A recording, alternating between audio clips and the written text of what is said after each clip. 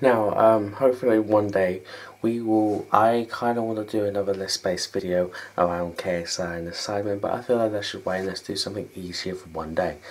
Okay, so I did this exactly the same with Crash Bandicoot. As of my top 5 best Crash Bandicoot games that I like, I'm going to do the same thing now on Spyro. Here's the intro.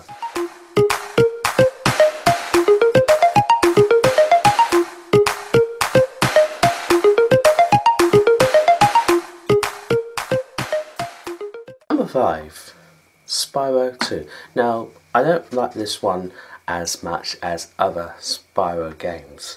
To be honest, Hero's Tail is one of my favourites, but you're going to have to see which number it's going to be at.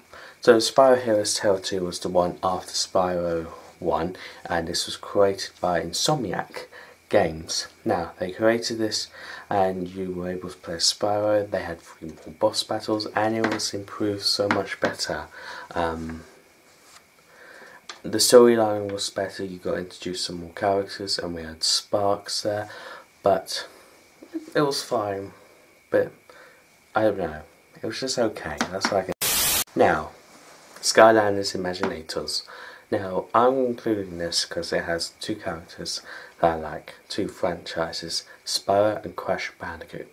Now, with this game, it's a storyline based with this whole Skylanders series. Spyro started it all, and in this you play as a storyline. Chaos is back and you try and stop him. You basically complete a level, you defeat a boss and do the whole same thing until you get Chaos, then you through this brain thing, and then yeah. You're also able to play as Crash Bandicoot or Dr. Cortex, and I think Spyro and Cinder for the older characters.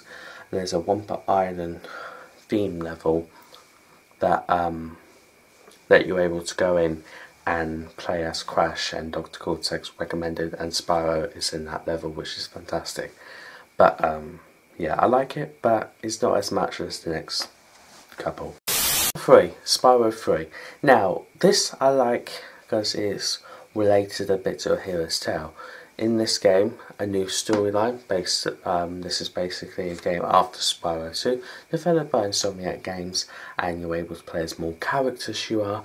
The levels are better. There's even more bosses, more than actual like 3, and it's easier, but also harder as well. We also get more of an introduction to eggs that you collect, and I quite like this game more than Spyro 2. And it'll be nice to see what graphics it would look like on the PlayStation 4 if that ever was going to happen. I don't like the storyline so much, but I like how you're able to play as Spyro and Cinder. I'm talking about The Legend of Spyro 3. Now, I know many people are going to hate me for this, but please, I played this as well in my childhood around when Crash of the Titans and Mind of Mutant was game released. I don't think the games were that bad. It's just like I knew that it ruined the Crash formula even as a little kid. I understand that, oh, this is not the same.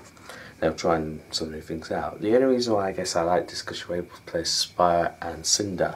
But I know with the 2-player one, both dragons have got something around their necks, so you can't, it's hard to play as 2-player. But as 1 player, I think I got through some of the levels. I had to have a lot of help with some gameplays on YouTube. In fact, I might actually go to this series once again and just maybe replay it. But yeah, that's why it goes to number 2. Sorry guys.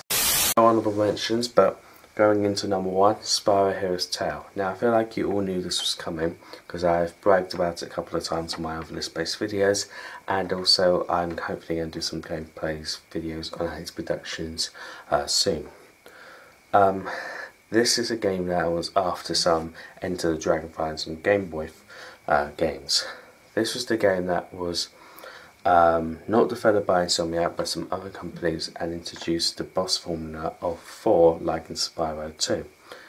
You're able to play some characters as of Sergeant Bird makes a return, and I quite like it quite a lot. The music's great, Spyro the dragon is great, Sparks, his voice actor was great.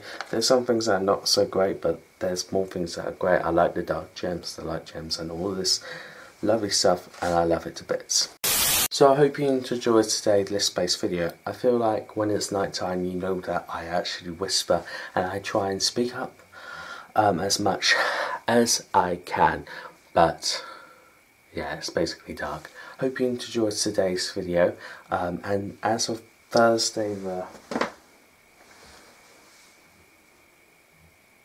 10th, I guess, for Thursday the 10th of July, I have not filmed any vlog bits whatsoever at all. I only filmed an intro, and then after that I just didn't film myself and I didn't feel happy at all. So yeah, hope you enjoyed today's video. We're going to go back to the KSI and Simon stuff on the list-based video next time.